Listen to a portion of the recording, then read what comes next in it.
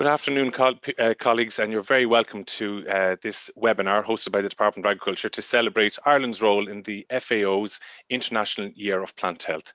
You're very welcome.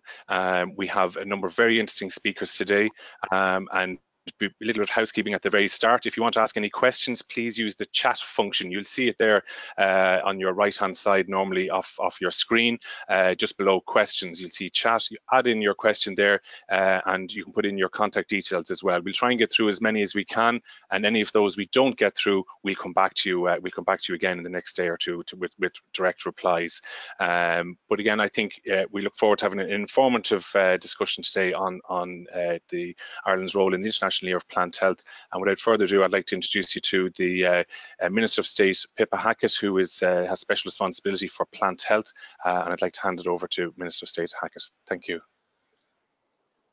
Thank you very much, Barry. It's great to be here today, and look, I'd love to welcome everyone to this event and to thank you for joining with us to celebrate both the International Year of Plant Health and also Ireland's role in that.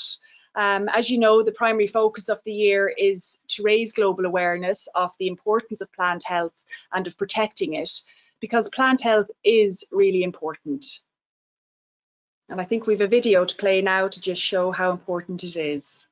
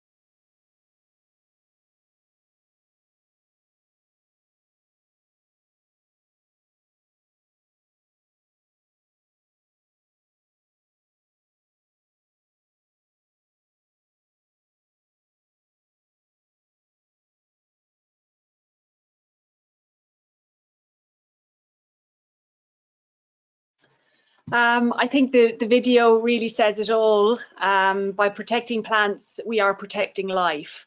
So it's crucial that we can work together to achieve that and to protect life. Plants produce 98% of the oxygen we breathe and makes up 80% of the food we eat.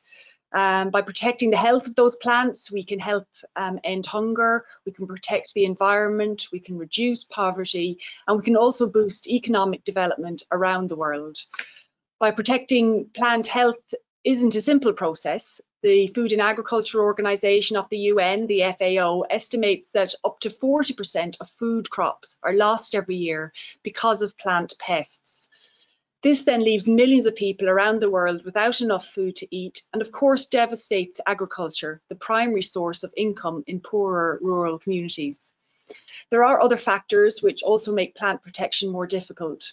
International travel and trade, which can quickly spread pests and diseases around the world, have increased very significantly over the last 20 years.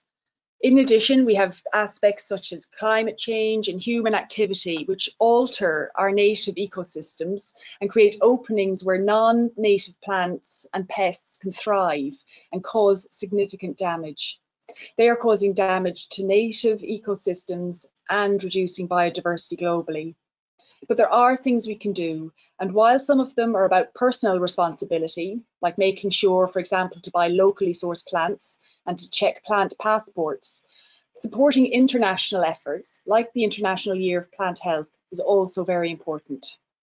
We in Ireland have been big supporters of it, perhaps in part because with our history, we have an intrinsic understanding of the importance of plant health. And I would like to just run through some of the specifics we've done.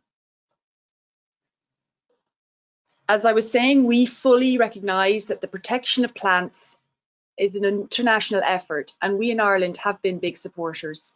Indeed, my department has contributed more than €200,000 to support the year and to help it achieve its goals. I think our contribution has made a difference, not just in raising awareness at home and around the world, but also in promoting studies in the field, including the most recent scientific review of the impact of climate change on plant pests. This is how it all began. The official launch of the International Year of Plant Health was in the FAO headquarters in Rome. And as you can see, the event was attended by my predecessor, Minister Andrew Doyle. This was at our stand, which was on show in the main foyer. Don't risk it was our motto. And we made sure a colourful display of plant pests was on show too. Our President, Michael D. Higgins, is one of our main big supporters, very supportive of this cause, and he began our celebrations by planting a native oak in the Phoenix Park, and I believe it's growing healthily today. Myself, I was attended a number of events already this year, which my department has organised. I think raising public awareness, as I said, about the importance of plant health and my department's plant health and biosecurity strategy was key. So we ran many events, including tree plantings, information evenings for nurseries and garden centres, and online modules on plant passports and traceability. The issuing of trader notices and the publication of articles in a variety of newspapers and magazines was also done. And this is the evidence of what can happen when the public are aware. What we're looking at here is an outbreak of processionary moth, and because it was notified to us by a vigilant member of the public, it was able to be intercepted and destroyed in jig time, I might add, by my officials. So that shows the huge importance of public awareness in this piece. Diarmuid Gavin was part of our team too, and I was delighted to see him appointed as International Year of Plant Health Advocate, and indeed enjoyed the events organised by Diarmuid and my officials during the planting of a native oak tree in his beautiful garden. And I'd like to take this opportunity to thank Diarmuid for his participation and dedication to this International Year of Plant Health, a very important cause. And finally, from Michael D to me, I've planted my fair share of trees this year, and I recently planted a tree at my department's offices in Kildare in Back Weston to mark the prestigious year coming to a close. There are not many occasions left, but I'm looking forward to joining up with the German ambassador to Ireland next week to highlight the close cooperation between our two countries. And I'm also deeply honoured to be invited to speak at the closing ceremony of International Year of Plant Health on July the 1st. So without further ado, I would love to welcome our first presenter, the creator of International Year of Plant Health and the chairperson of the International Year of Plant Health International Steering Committee, Mr. Ralf Lopian. Over to you, Ralf. Thank you very much, Minister Hackett. It is a pleasure and an honor to be invited here at this webinar. Let me just open my presentation. I hope it can be seen by everybody. I'm talking now about the International Year of Plant Health and the international aspect of the International Year of Plant Health, and especially also a little bit about the Finnish, Irish or Irish-Finnish cooperation to get the International Year going and to make it a success. Now, but first, before I go into this, I would like to explain a little bit why we wanted to make an International Year of Plant Health. Why plant health is important. Because it provides our oxygen, it provides our food. Plants are the basis, it's the basis of many medicines we have today and will have in the future, because many of the plants are still undescribed and their medicinal properties are not known.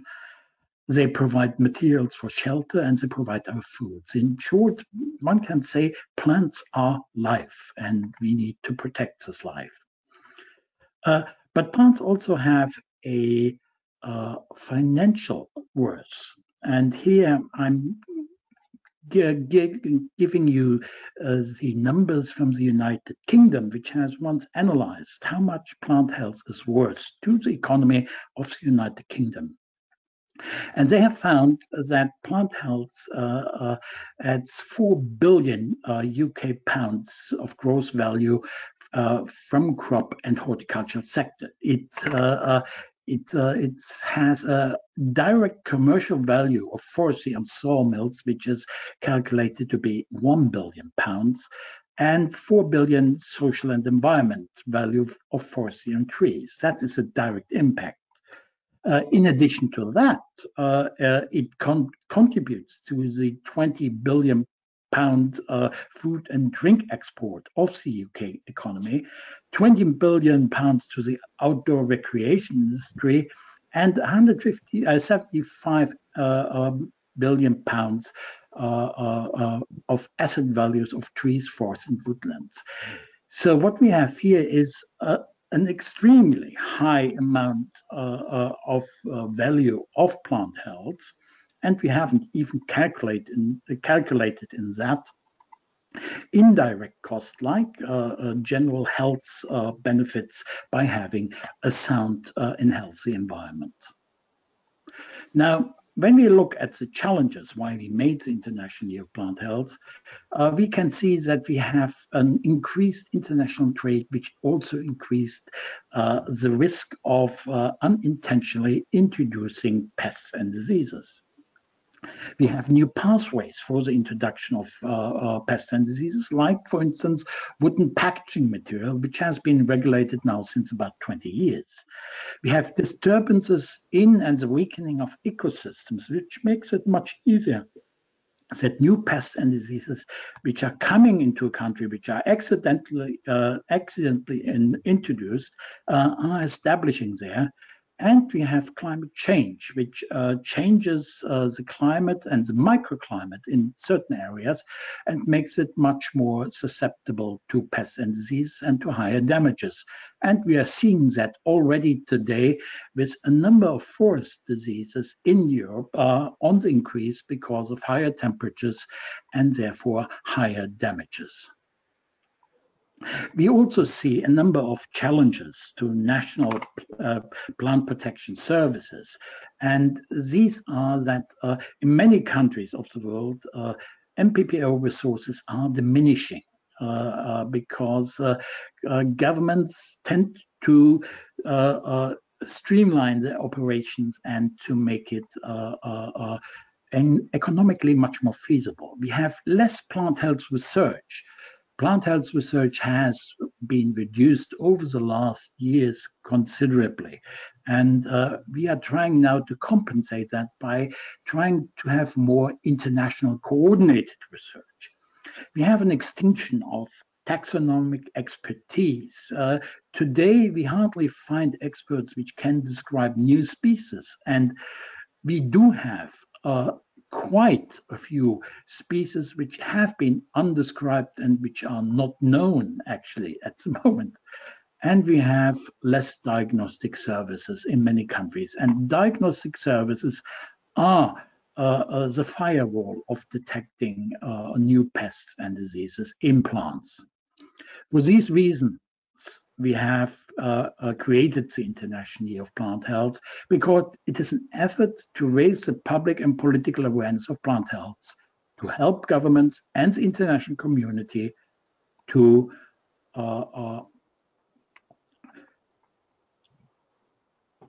yes, I just encountered a small problem. Wait a minute.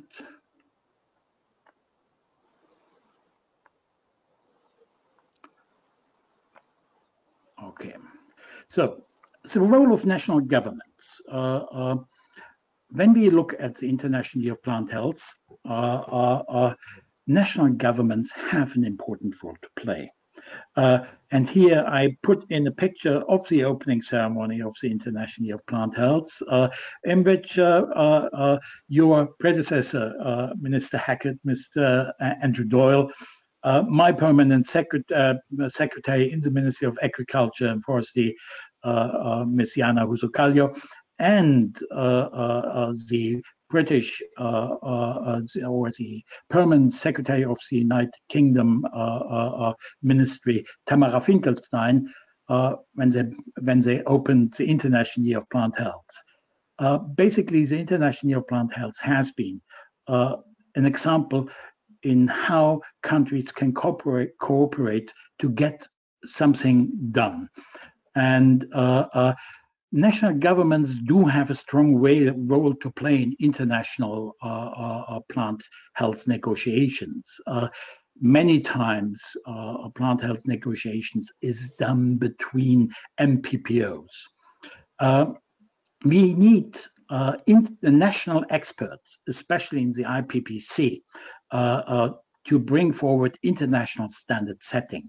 And here I think in particular from the EU, experts are needed. However, we see in the last years much more a reduction of EU experts in the international arena.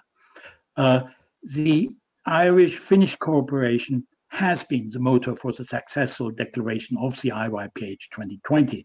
And I still remember in 2015 or 16, it was when we got our first voluntary contribution to the budget of the International Year of Plant Health. Basically, it was seed money, which was contributed by Ireland, and the responsible person at the time was the predecessor of Barry Delany, Mr. Gabriel Rowe, who organized that to our all surprise.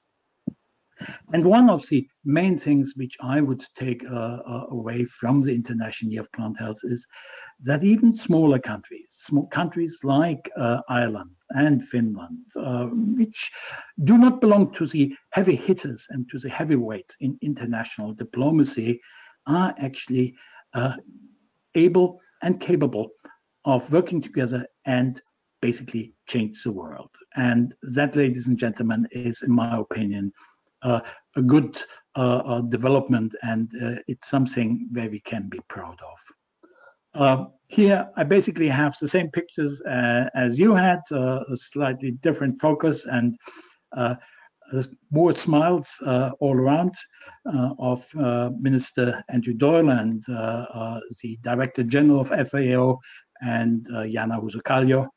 And here, for instance, I have a picture of one of the activities of the International Year of Plant Health where Ireland was involved when the Irish ambassador to the United States of America sent on St. Patrick's Day a bowl engraved with the International Year of Plant Health logo. I would like to conclude my speech and thank Ireland for its unwavering and significant support to make the International Year of Plant Health a success. I think the cooperation has been magnificent, and I must say it was really a pleasure to work with Ireland together on this International Year of Plant Health. Thank you very much.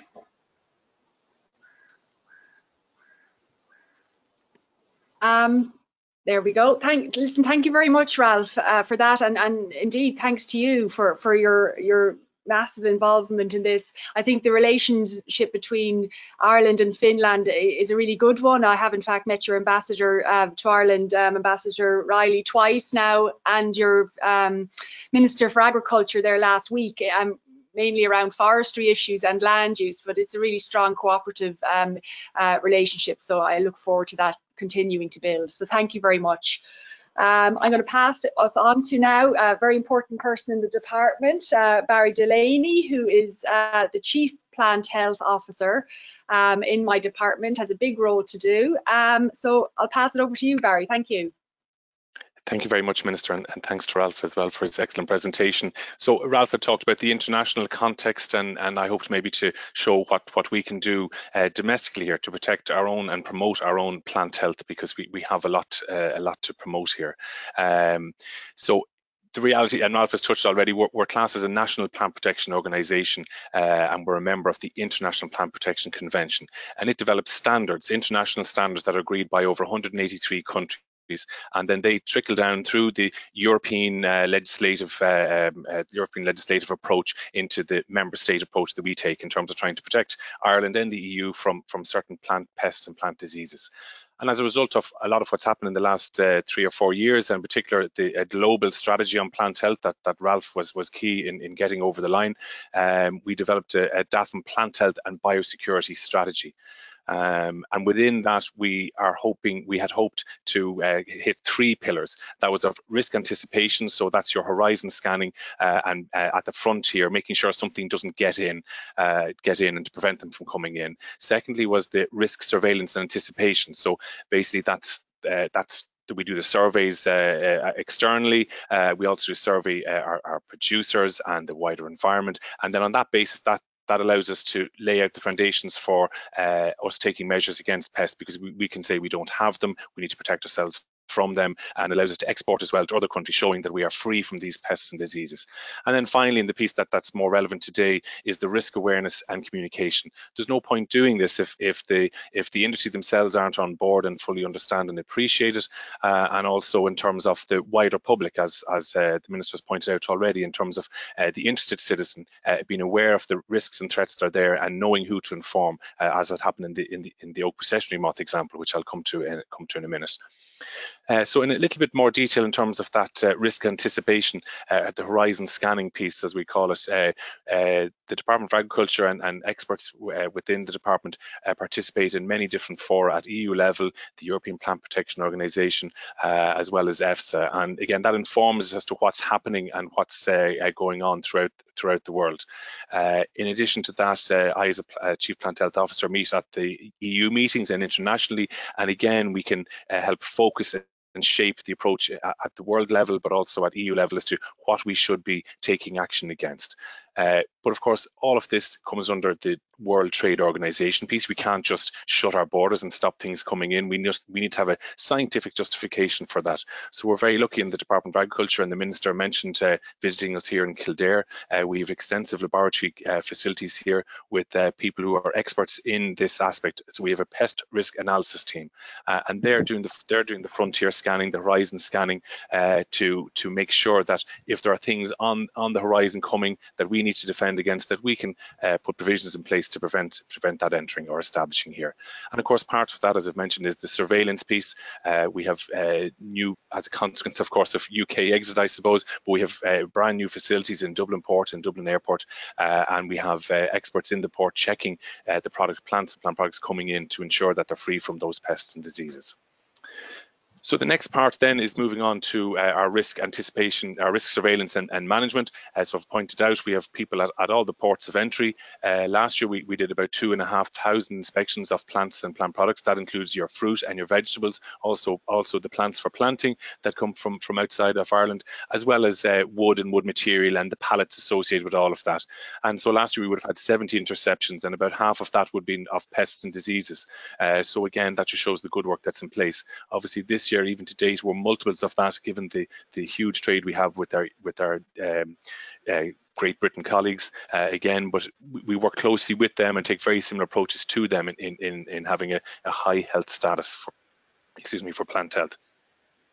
In addition to that, in order to export, we need to do our inspections and certify those products. So we exported over 1,000 consignments to 44 countries last year. And again, given the status of our country, we believe that can expand rapidly. We have over 22 protected zones or pest-free areas, and that means that we're attractive to other countries. They mean if they purchase from us, it means that our trees, our plants, our fruit, or our vegetables are free from certain plant pests and diseases, and it allows them to take those plants in confidence. But in order to do that, we have to have the internal surveillance that I've mentioned already. So we do over near 10,000 inspections, and these are at farms, at nurseries, garden centres, forests, public parks, even private gardens, depending on what we find. And on the basis of that, these survey results, we send them back to the European Union, and it underpins then our status as a country of having these 22 pest-free areas and allowing us to trade and maintain the plant health status of our country. And then to come to the point that we've touched on already by the other speakers, it's the risk awareness and communication. This is something possibly new to us as ministries and departments of agriculture. We're very good at doing the work on the ground, but not very good at promoting what we do or trying to get our message across to people. And so that's why the International Year of Plant Health was such a fabulous vehicle to do that. And given COVID, what happened with COVID, a lot of us then, we had a lot of seminars and events planned, and they went by the wayside, and we relied on social media. But in actual fact, that worked really, really well, because we got huge penetration that we hadn't thought we would have got before. And Ralf has pointed out already the message that we showed of the story of the shamrock leaving down in Kerry up to Dublin, where it got its phytosanitary certificate. It goes over to the United States, where my equivalent to Chief Plant Health Officer received the product, cleared it, and then it goes into the lovely Waterford Crystal Bowl, and we can see the Louth man in the White House receiving the shamrock. And again, we got fabulous coverage out of that, because again, it just shows plant health is beyond just formal agriculture or formal horticulture or forestry. It's much broader than that, and people are interested in that message, and they are concerned, and that was a great way of getting the message out. In addition to that, the oak processionary moth, and maybe I'll come to that in a second, just a little bit more about the coverage we received in that. So out of a finding like that, it's getting the message across.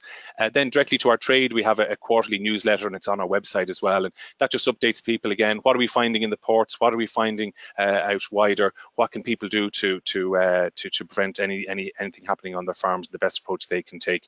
And then we have probably weekly or bi-weekly trader notice that's just updating the trade about updates in legislation or updates in finding of pests that they're finding in other countries. And again, we're getting positive feedback on that, because people feel, rather than being told you must do this and that it's a collaborative effort in terms of trying to protect the plant health status of the country. And so again, as I've said to the professional operators, the growers, we're very lucky. We have excellent growers who are very informed. They're very interested. Again, they want to protect the status of Ireland. Ireland is perceived as having a high health status. We want to protect that. They want to protect that. They're seeing huge opportunities in maintaining that plant health status, in particular in trading back to the UK and to other countries, again, who view us as producing and supplying plants of high health status. And within that, we work very closely with them in terms of traceability and plant passports and documentation and so on. But I think the important part of the International Year of Plant Health and the legacy aspect of it is in actual fact the general public's role, and we've done as much as we can to try and get that message across. And in fairness, Diarmuid, Gavin is going to talk shortly, and he can do it far better than us boring civil servants in suits. I mean, he can get that message across and show that passion of what we're trying to do in terms of protecting Ireland's status, the wider biodiversity piece. But the message we've been trying to get across to people is to purchase from local nurseries, garden centres, ask questions. Where have those plants come from? Should we really be buying olive trees from Italy? Or, you know, where is that lavender come from? Where are those oak trees coming from? And just ask those questions. And I think what's been very useful is within the new legislation that we're applying now is that nearly all plants have a plant passport now. And look at that, and the labels there show you whether it's from Ireland or Italy or the United Kingdom or wherever else, and just ask the questions and see what's best for you and your situation. Again, report any suspicious pest or diseases. We have an app called Tree Check, and people can send through pictures of trees that they found that have issues, or else the emails are there and people email us directly, and this happens quite a lot. And then the important message is that don't risk a campaign. Don't bring plant seeds or flowers or cuttings home from abroad. Again, we have conditions here that are possibly favourable for some pests, and we just want to keep them out. And then again, another message which is starting to become more prevalent as we understand a lot of the fungal diseases and bacterial diseases. Clean your footwear after walking in forest, parks or woodlands, because there are nematodes, there are fungal and bacterial pieces that can come back with you, and that it's amazing when you find out how outbreaks have happened and how they've linked just to something like that. So then just very briefly, just to move into the plant health in action piece, and the Minister has touched on this already, but it was really fascinating to see it in action. We we were contacted early off a Monday morning to say that this lady was walking her dog and she saw these strange caterpillars nest on an oak tree in a park, a prominent park in Dublin. You know, we saw straight away what it was. We knew exactly what it was. We mobilized very, very quickly. So the nest was removed within 6 hours, and once they were identified in the lab, we took out all the trees that were associated with that. They were actually a consignment that had come from another country a week or two previously, or a couple of weeks previously, and had been planted in. So we removed those immediately, and we've been surveying ongoing in the Greater Dublin area and that park. And to date, we found nothing.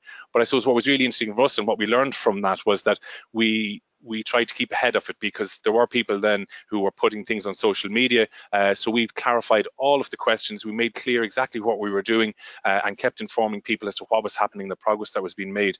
And for the Department of Agriculture, we were getting over 500,000 interactions on Twitter, which is really unheard of in terms of the interactions on Twitter for the Department of Agriculture, given our demographics. So it was really fascinating to see that, and that people are really interested in protecting Ireland's biosecurity.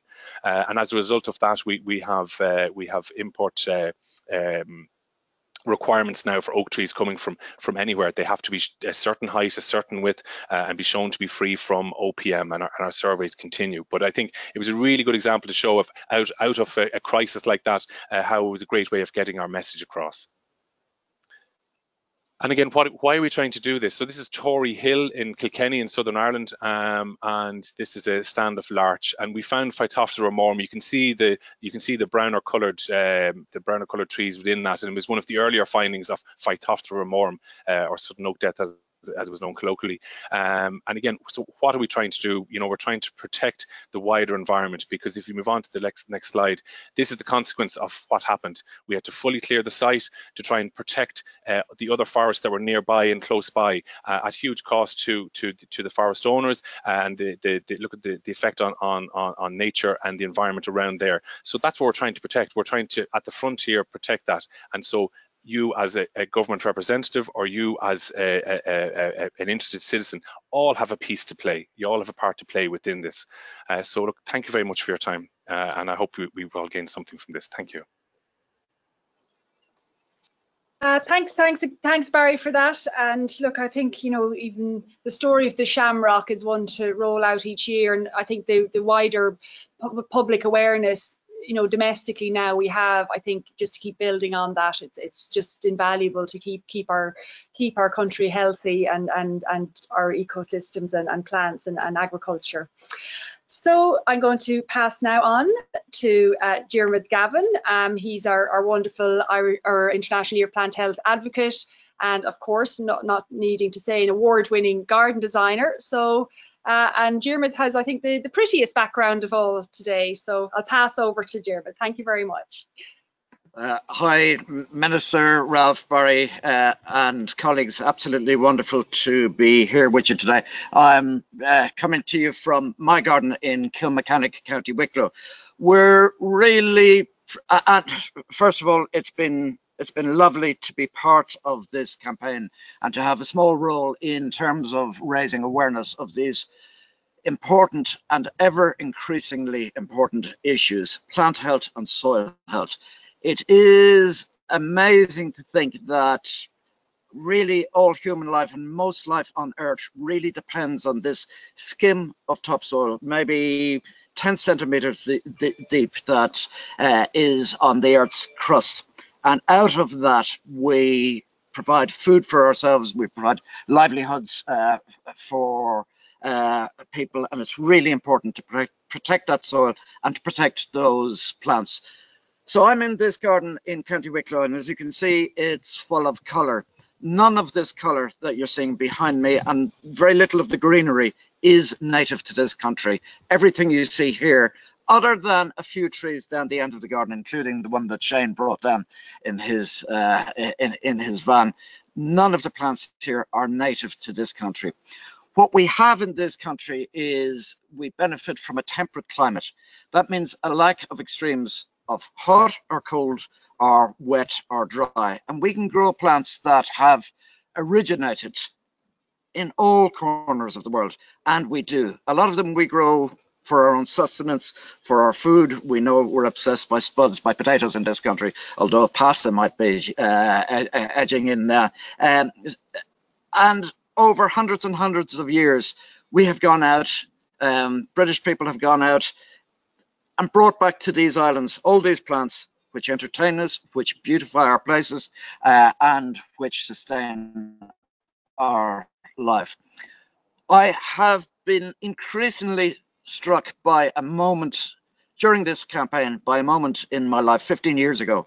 I'm reminded of one lady who lives in a different place, who I met on a trip to Nairobi in Kenya, just outside Nairobi, in the hills east of Nairobi. I'd flown out there to witness the opening of a well, and on the way out I was reading a magazine on the airplane, and it was about the snows of Kilimanjaro melting. And the snows of Kilimanjaro were providing water for so many communities in Africa, and they were melting, and yet I was witnessing the celebrations around the opening of this well, and I was being told that that's where the water was coming from. And up 30,000 feet in the air, I'd seen what the future of that water source was, because of the resources probably wealthy nations like ours were using. Later on the trip, I met Damaris. Damaris, as I say, was in the hills east of Nairobi, and she was a lady who was a farmer. Her husband, she had 5 kids. Her husband went to work in the cities, came home once a month. She was told that she could only grow maize and maybe one other crop, and it was an almost impossible situation. The hills there were baked tawny by the sun, and then when the rains came, the water was so harsh. It came, it eroded the land, it eroded that soil, and then it disappeared. And again, the following day, for weeks and months on end, just the soil was baked. But what she did was really quite extraordinary. Single-handedly, she began to make these containers. She got pieces of soil, of mud, she baked them in the sun, she plastered them with other mud, and she made tanks. And then she made an irrigation system. And after a while, she had 5 of these huge tanks. And this irrigation system, these just channels that she had dug into the area, to the sloping side, once the water came, these tanks were absolutely filled. And eventually she dug a well. And what she wanted to do was provide education for her kids, give them a more varied diet, have enough money to maybe employ some people in the village.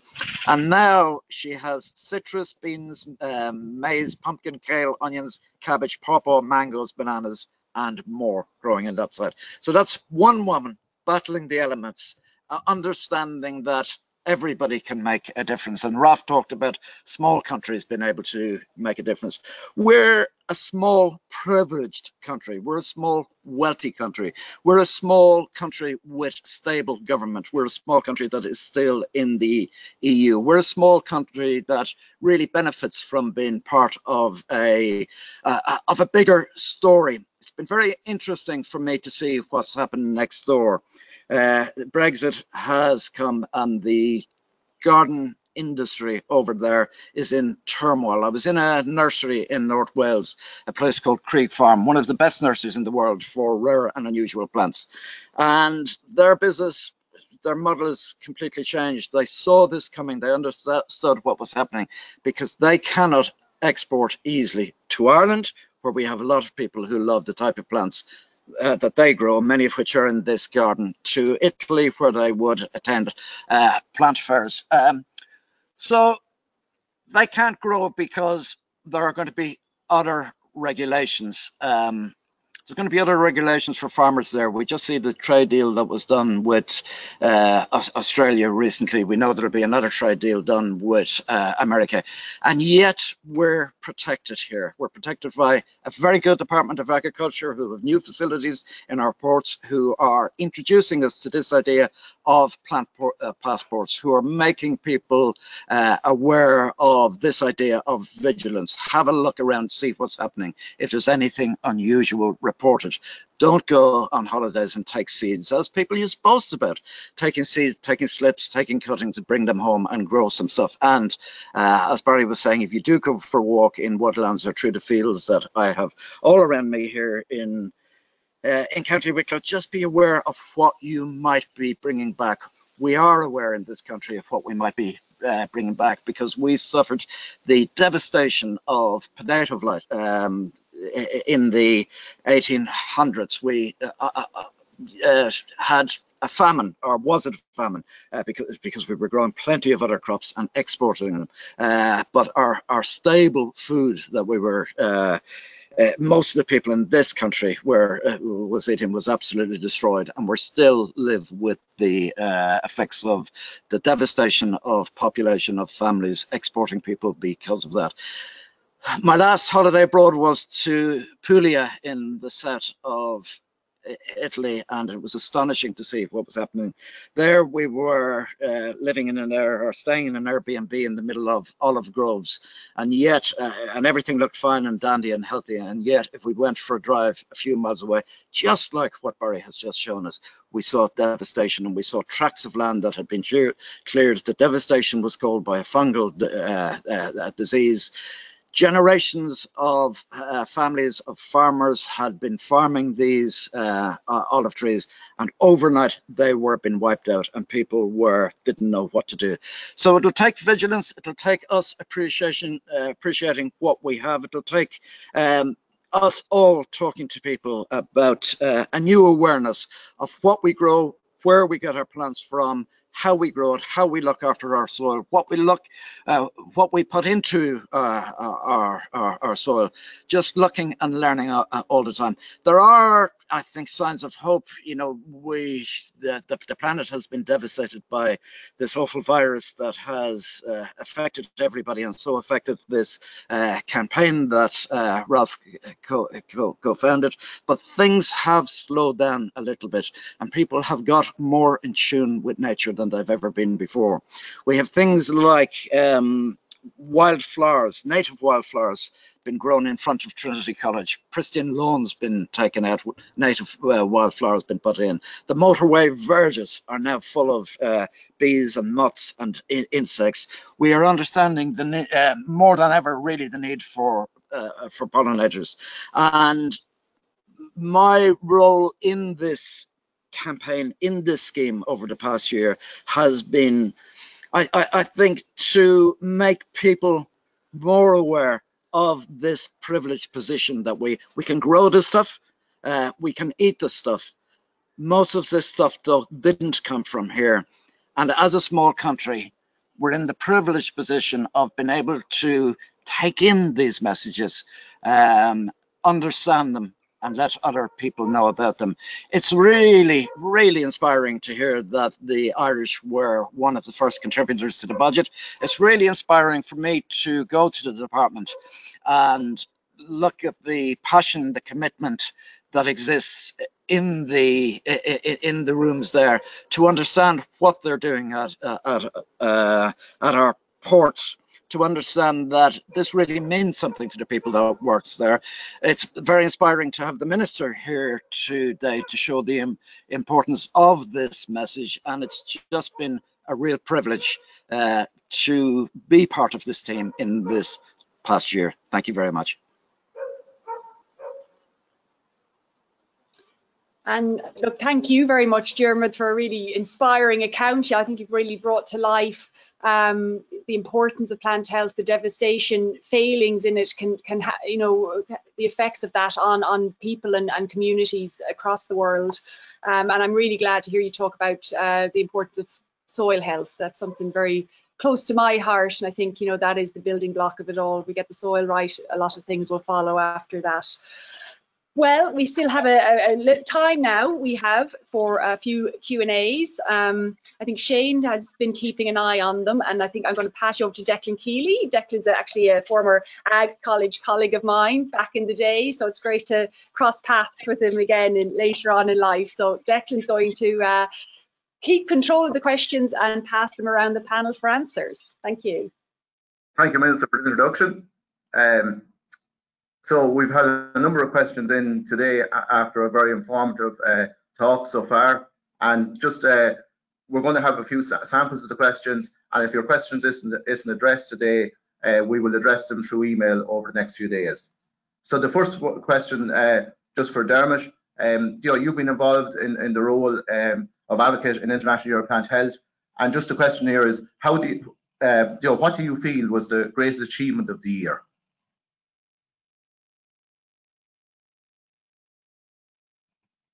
I think we've just lost Dermot there, Declan. So Dermot, yeah, I think we just lost Dermot. Try and get him back on again. Pass to Ralf. Yeah, we can pass that question to Ralf, please.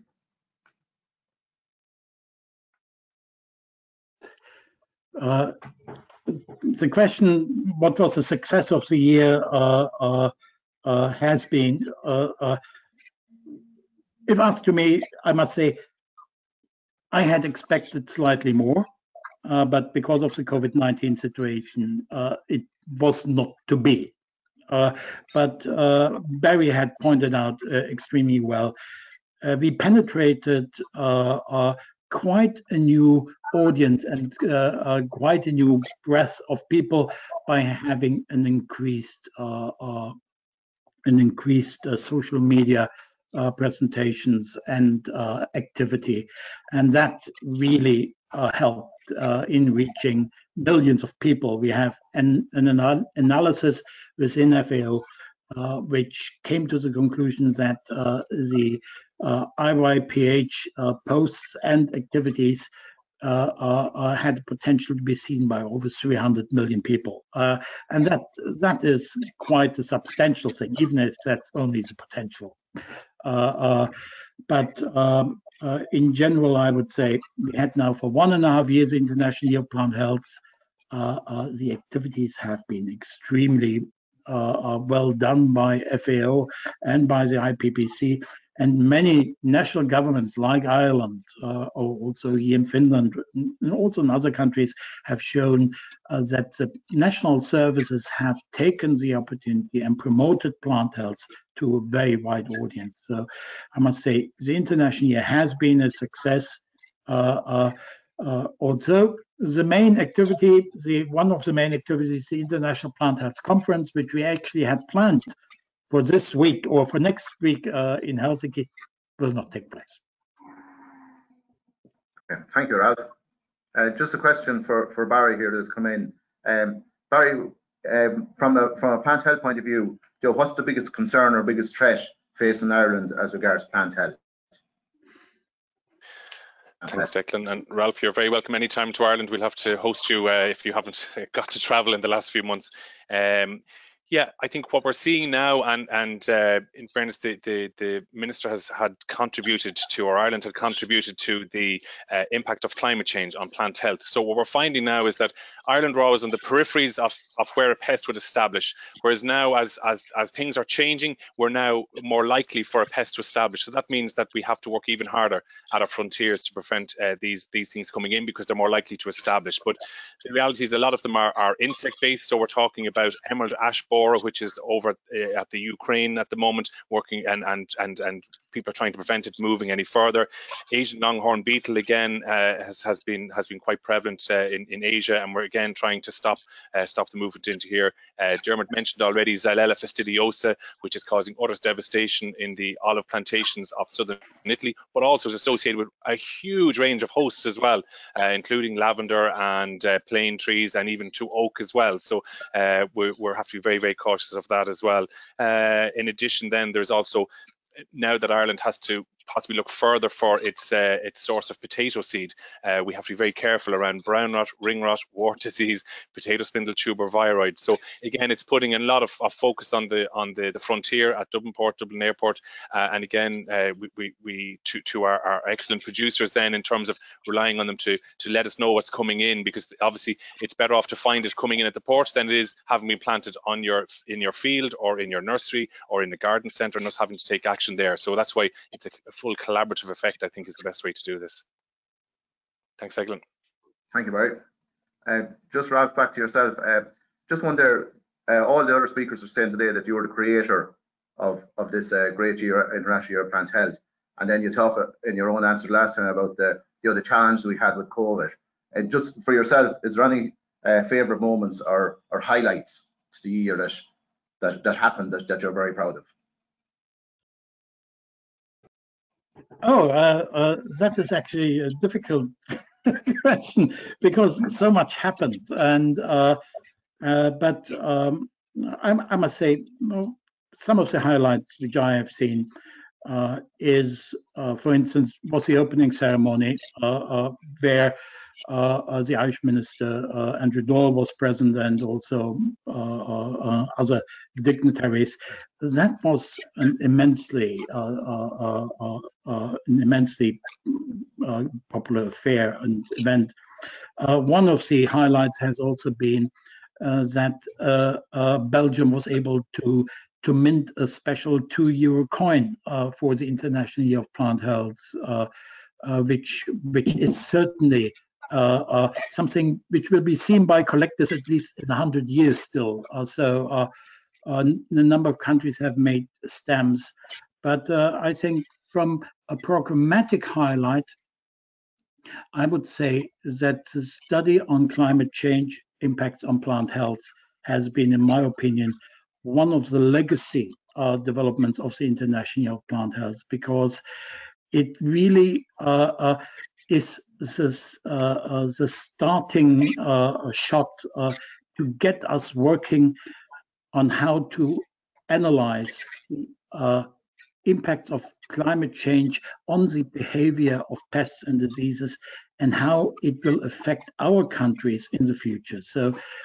these are a little bit the highlights. And I must say, from a very, very personal position, it has been the immense contact with a lot of colleagues and the very close cooperation with a lot of colleagues, which was for me a very, very rewarding part of the International Year of Plant Health, amongst them Ireland. Thank you, Ralf. Just Barry, back to yourself. Just one here on Brexit and asking the impact of Brexit on the horticulture industry in Ireland. Yeah, look, I think they were probably the first to feel the impact, because immediately what happened was the prices were changing in terms of the sterling. So we are more an importer than exporter of plants. So I'll probably deal more with amenity side rather than the fruit and veg side, given the audience here, I think. But again, just in terms of the pricing, then that's immediately what impacted.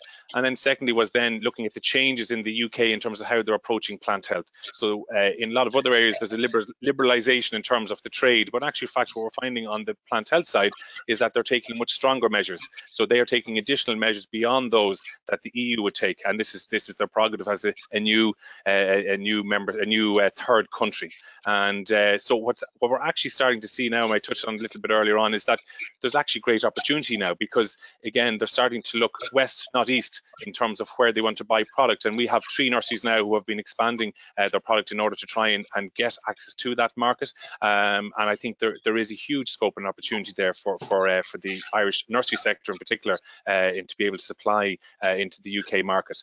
And again, opportunities again for us to grow domestically plants that we would have relied heavily on from the UK. And again, through seasonality and through our own climate, we're able to do that. And I think there are people, again, investing in that. So I think it's a great opportunity. And again, we have very close relationships with our UK colleagues, and they fully understand our approach to plant health and respect that. And that's reflected, I think, in the trade that's happening. Thanks, Declan. Thank you, Barry. Yeah, we have a number of more questions that we're just not going to get to today from time constraints. I'd just like to thank our panelists for answering the questions, and we will revert on the other questions over the next few days. And I'll hand it back to yourself, Dear Minister.